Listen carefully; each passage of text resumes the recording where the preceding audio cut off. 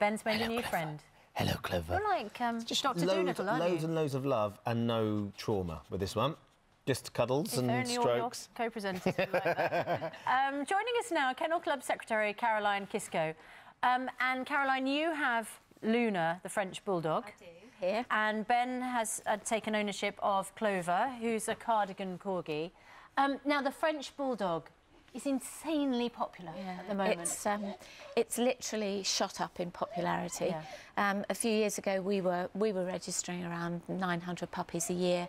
It has gone up into the thousands now. It's 7,000% it's increased by. It's mad. Is that a concern? Yes, it is. Big concern. Where in the UK we have some really responsible breeders who are making sure that they breed dogs with good big open nostrils like Luna's got. We're seeing from Central Europe, we're getting puppy dealers who are just breeding anything to anything, puppy farming, and then the dealers bring them in and sell them to anybody. So what's the concern with this breed? Breathing. Then? That breathing is a really big issue, and unless they are bred with big, wide nostrils, they have to have properly open nostrils and a reasonable length of muzzle so that they can breathe properly. And you can hear this dog is fine.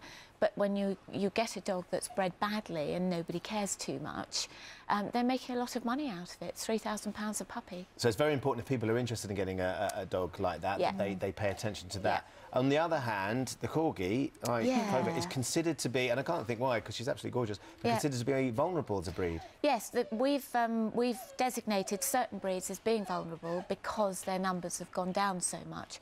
They've simply fallen out of fashion. So what we're trying to do is promote, especially at a show like Crufts, where you've got lots of opportunity to see the public, for the public to meet all these different breeds.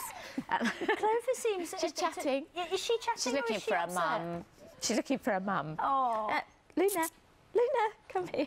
Where's your mum, Clover? Hello, love. She's very sweet. They're a lovely breed, and it just seems such a shame that they're not more popular. It's interesting, isn't it? Because corgis are so popular with the Queen. I mean, well, they are, and knows. of course, when the Queen first had them, they had a huge boost in popularity. Although I will say it wasn't this type of corgi, so there are two different types. But having said that, hello, Clover, good girl. They have just lost popularity. And what we want people to do is to come to Crufts, go to the Discover Dogs area where you can see all of the breeds, choose the right breed from them. Don't just go for a breed like the Frenchie because it's popular. Do you? I know. Oh, honestly, it's not going to be long, and then you can go and have something to eat and a drink. Oh, you're She says the same to me. Sweet.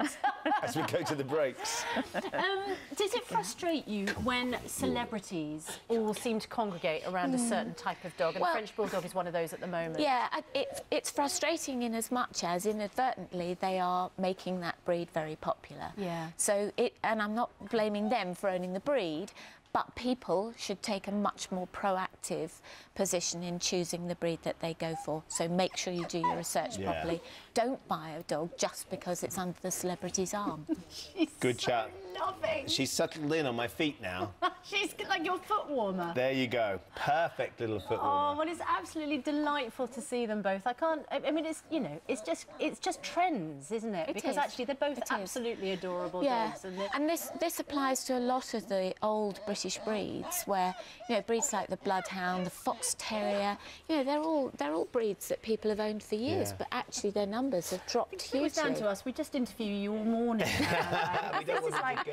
Yeah, I call it Therapeutic Thursday, and frankly, this is just, you know, this is like therapy. Having a pet is, isn't it? Both Clover and Luna are the names of the dogs on this morning as well that we've had as they've been doing their training. So we have a thing with an affinity on ITV Daytime with Clovers and Lunas, and they're both gorgeous. Thank you for coming in. Thank you.